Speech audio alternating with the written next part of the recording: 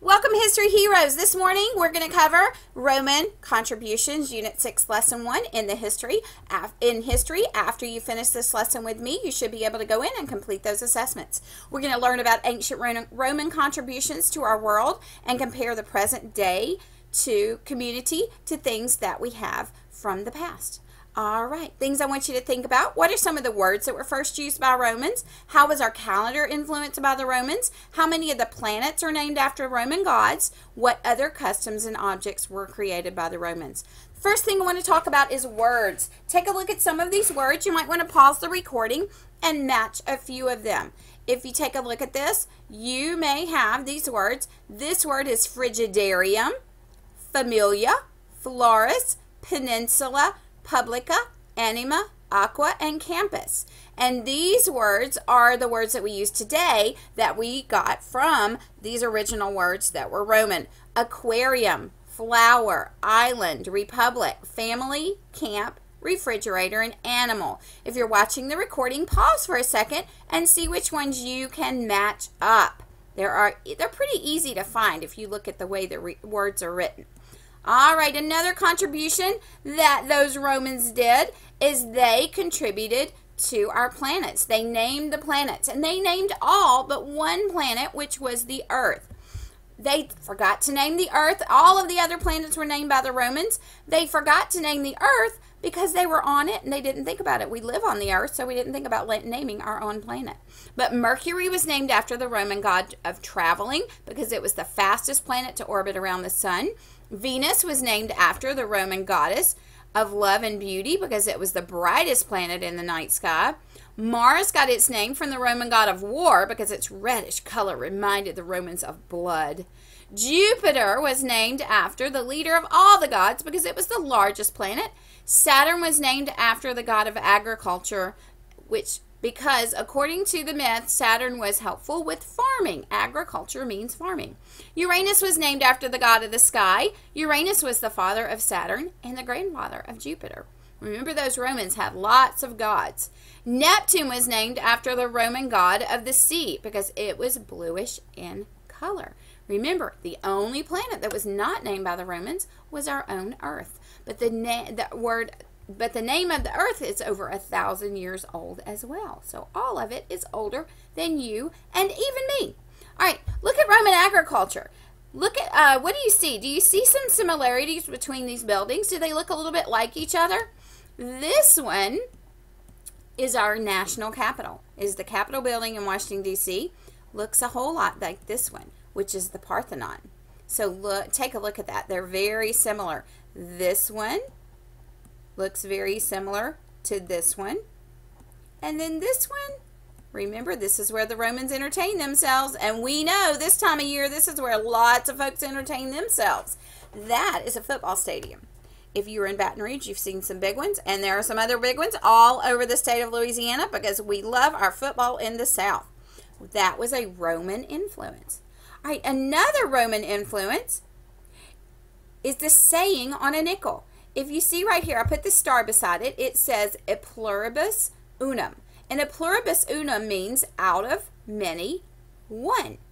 And what that means is out of many, one means out of many states, we have 50 states in our great nation, comes one country. And that is a Roman saying that our founding fathers loved so much that they decided they needed to put on a coin. It was that important. And they chose to put it on the nickel.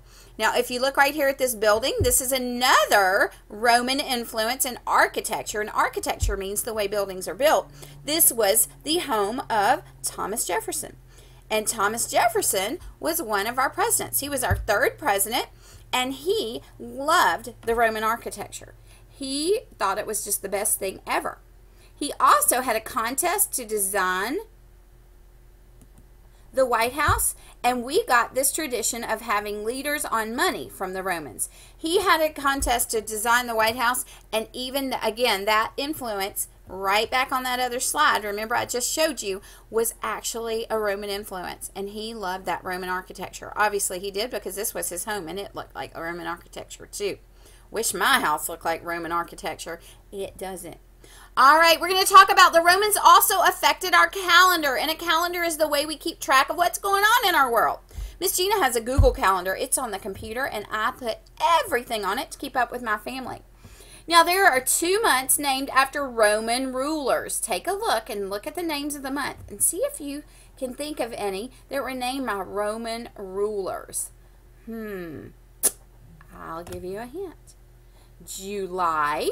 Can you think of a Roman leader that was named, sounds like July? Bingo! Ding, ding, ding, ding. Julius Caesar. Way to go. And here right below July is August. Do you remember someone that was named that sounds like August? Augustus Caesar. Very good.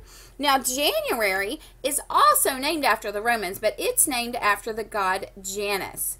That was the gods of beginnings and endings. They say that the god Janus had 2 faces, one that looked back and one that looked forward. So that's why they named the first month of the year after this god, because you're looking back on the old year and forward to the new year. February is named after Februa. That's not a famous god in the Roman Empire, but Februa were festivals held by the Romans. So again, another Roman word that was borrowed and created on our calendar. Oops, sorry there, I made it a little bigger. Now, March is also named after the Roman god of war. May is named after Maesta, goddess of honor. June is named after Juno, the queen of the gods.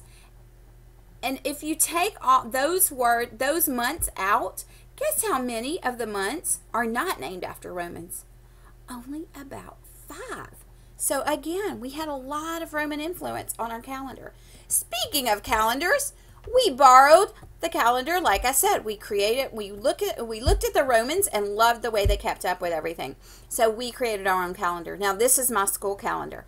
I want you to see on the school calendar for this year that we borrowed this idea from the Romans. Each month is named October, November, December, and January. That's all I have right here from our school calendar. Underneath each name of the month, there are abbreviations for the days of the week. We always start our week with Sunday, Monday, Tuesday, Wednesday, Thursday, Friday, Saturday. So when we're looking at a calendar, we want to know what day of the week a certain day of the month is on. For example, let's do Mr. Brad's birthday. He's my husband. His birthday is on October the 25th. So I look down here for 25 under October, and I slide my finger up, and his birthday is going to be on Saturday. And it is. It's this Saturday. All right. The next thing, if I want to look for, maybe I said, what day is November 11th on? Well, I would look at November. I would look at 11.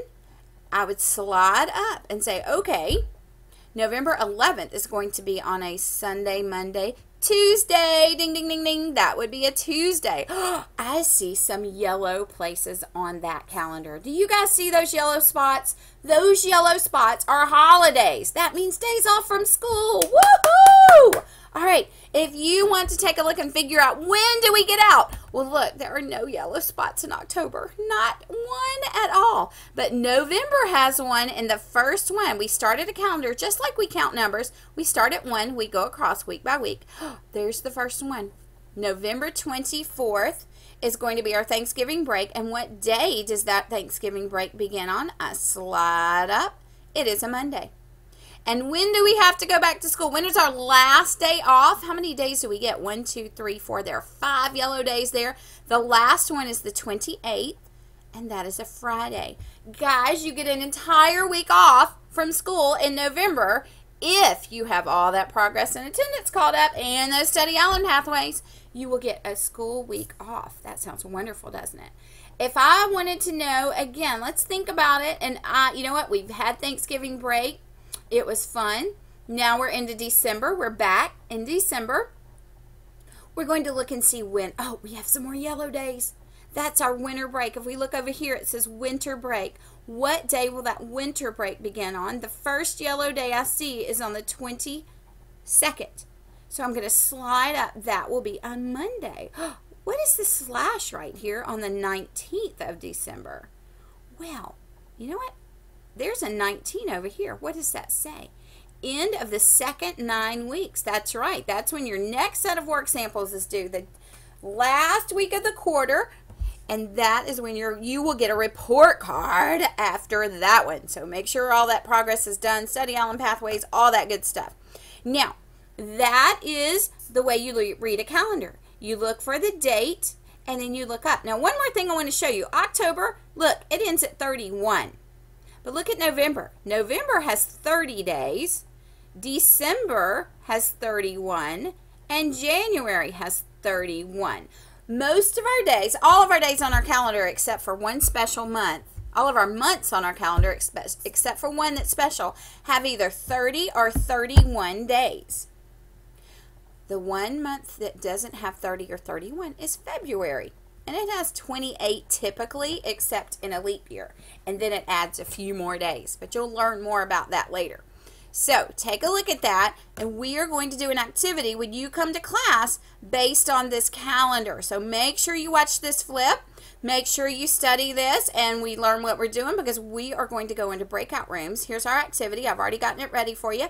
You're going to go in with a partner. You're going to raise your hand if you need help. Just like always, you're going to use that typing tool to type your answers. And I have 3 questions right down here that I'm going to have you work with a partner. Look at the calendar. This is just December and January, but I want you to take a look at that calendar and answer those questions when you come to class. Can't wait to see you. Let's practice these skills. Get smart, smart, smart in 2nd grade. And I will see you Tuesday, Doodlebugs. Love you guys.